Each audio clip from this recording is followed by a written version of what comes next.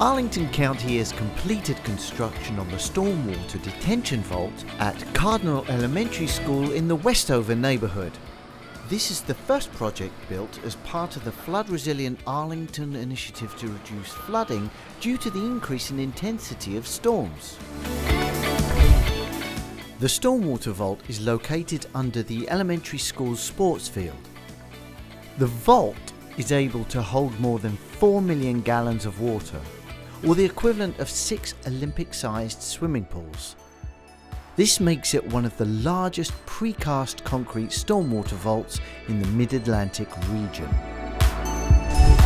During a storm or intense rainfall event, stormwater will be diverted into the vault from an 84-inch pipe under the school athletic field, detained for a few hours, and then will flow slowly out of the vault. This will help reduce flood risk in the downstream Westover neighbourhood and shopping centre.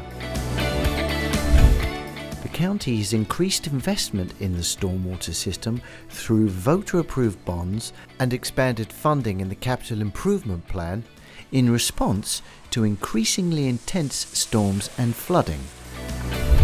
The county has also increased stormwater detention requirements for new homes, and is planning for the future with a risk assessment study that is informed by climate change projections. The study will identify areas vulnerable to flooding and potential mitigation projects and calculate the cost-benefit of investments.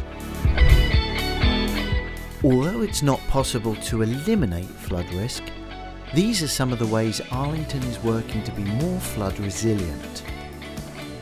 Learn more about what the county is doing to reduce flood risk and what steps you can take by visiting arlingtonva.us/flooding.